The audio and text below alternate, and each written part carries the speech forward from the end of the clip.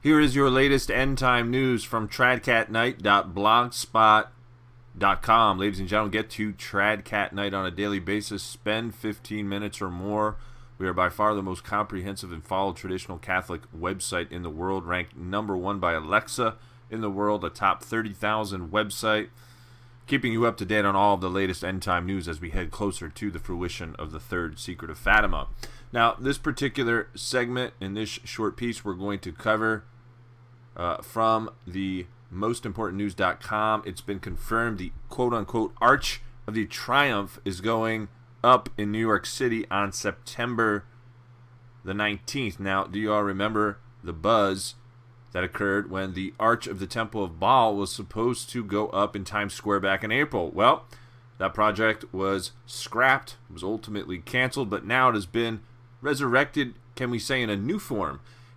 In April, a reproduction of a different arch, this Arch of Triumph, was erected in Trafalgar Square in London.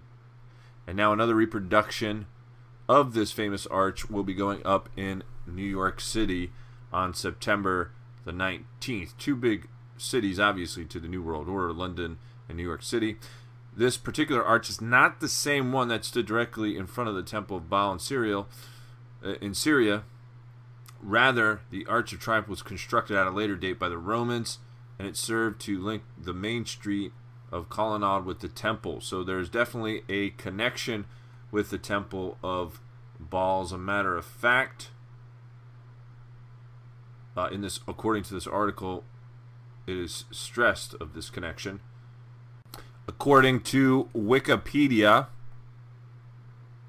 the monumental arch was built sometime during the reign of Emperor Severus, which lasted between 193 to 211 AD. It linked the main street of Colonnade and the Temple of Bel. The arch was meant to integrate the southern and central parts of Colonnade, as its location marks a change of 30 degrees in the orientation of the street. According to some sources, the structure was built as a triumphal arch to commemorate the Romans' victories over the Parthians. So some interesting news here. I will personally dig up a little bit more information on this, because obviously this has to have some deeper occultic meaning to it. New York City and London obviously being very important to the New Age's plan. As a matter of fact, Maitreya is in London right now. New York City is certainly a hotbed of discussion in terms of where the next false flag may arise out of. So something for us to keep an eye on. So make sure you subscribe to TradCatKnight for all of your latest end time news. Visit TradCatKnight. Along the right hand side, there's a plethora of resources and links for you to discover and use, not just only traditional Catholic apologetics, but covering all of the different areas that we cover here at TradCatKnight as it relates to the Illuminati, GMOs, health, prepper, geoengineering, secret societies, all of these things that interconnect, which help us realize the times that we are in. New poll question will be up tomorrow night. Look for that. There's a TCK blog archive 1/3 of the way down the page. Make sure you're spending a lot of time there to get caught up on all of the latest information that we are putting out. In this information where I need financial assistance, please click that donate, that PayPal button, and donate to TradCatKnight. If you haven't already, I need consistent, stable support.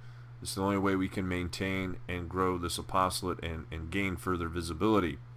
We are in a war against the mainstream and Novus Ordo sites, no doubt about it. If you have news tips, articles, videos, blogs of your own, send them to me at apostleofmary@hotmail.com. And lastly, if you have suggestions for radio show guests as we are resuming them here in September, please do send me your list of special guest requests along with their email, contact information, and I will be sure to send out an invite. Till next time, ladies and gentlemen, stay safe and God bless.